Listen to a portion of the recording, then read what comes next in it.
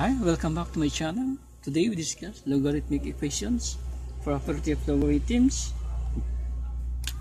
Example, yung shortcut tricks ng logarithms ay log, ito yung base, ito yung number, at yung exponent.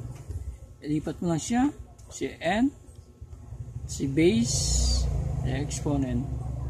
Example, number 1, log 81, yung base ay 3. Solution, so mag-assume tayo x or y, ilagay natin x na lang. So 81, ito, ikuha natin dito 3x, makancel mo sila na. Ito yung base niya, 3. Dapat 3 din to, yung roots niya 3. So magkuhan tayo ng 3, o 3. Multiply tayo ng 3, ang result ay 4. 3 times 3 times 3 times 3, 3 times 3, 9 times 3, 27. 27 times 3, 81. So, 1, 2, 3, 4. 4, then, parehas yung base niya ay 3. Cancel na. So, ito na tira. Si x ay 4. And another solution. Log 6 base 56. Assume tayo ng y. So log 56. Lipat natin dito. Is 6 y maging exponent. Ito yung 6 yung base. Ngayon wala siyang roots ng base na pwede natin i-multiply. So ibang solution gagawa tayo. So mag-log tayo dito. Mag-log din sa kanan. So log 56 and log 6 over y. Baba natin si y, yung titong exponential form. Log 56. Baba natin si y, log 6. Ni-equate natin para makuha natin yung value ni y. Y log 56. Baba si log, bako lang para makita, log 6. So log 56 divide log 6 equals 2.25. Ito yung answer niya.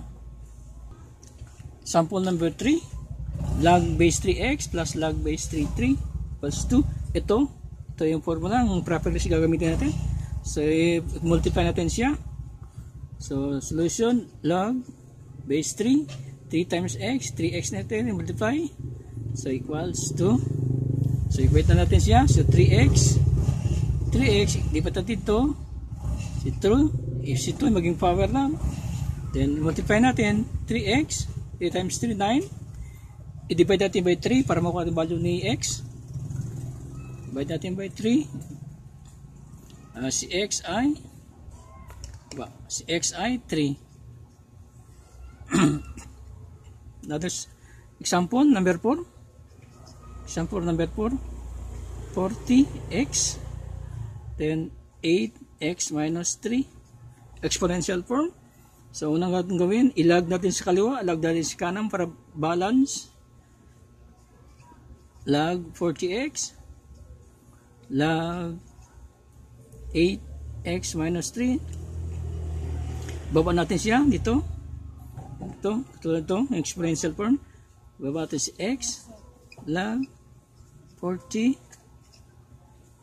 Si x minus 3, baba natin x minus 3 log 8. Then equate natin x log 40 ibaba, divide log 8 x minus 3. So log 40 divide log 8 plus 1.77x x minus 3. And ilipat natin sa kabila si x. 1.77x minus x. Meron dyan 1 dito.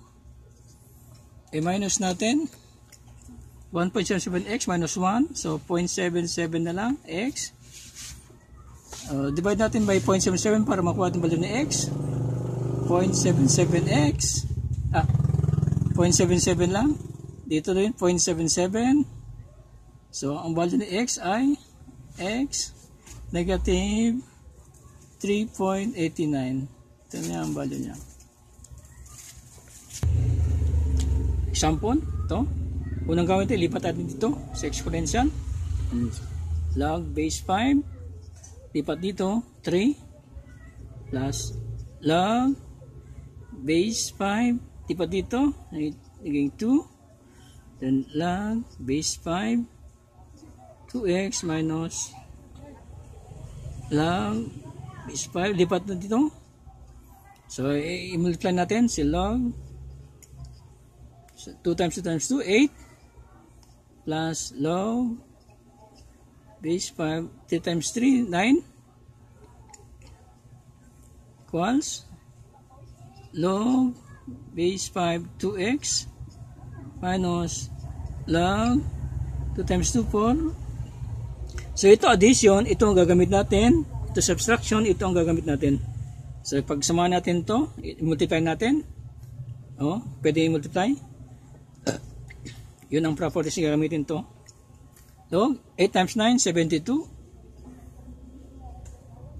Yan sa kabila naman, division. Kasi subtraction to.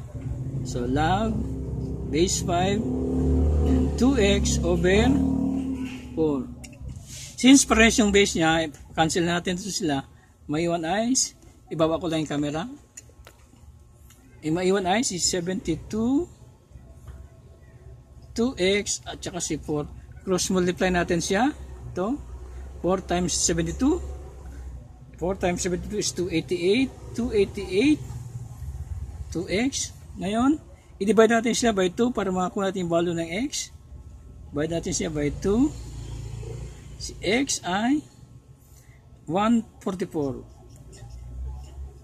Itong value niya. Suppose another example. So, log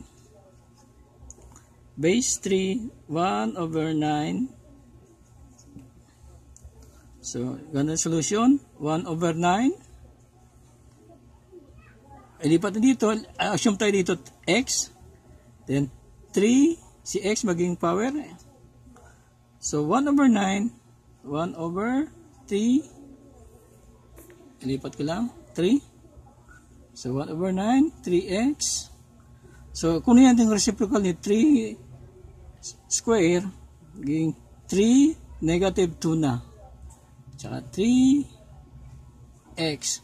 Since pares ng base niya, makancel na ang natira sa x equals negative 2. Okay? Thank you. Kung di ka nakasubscribe, subscribe ka muna. Thank you. Bye-bye.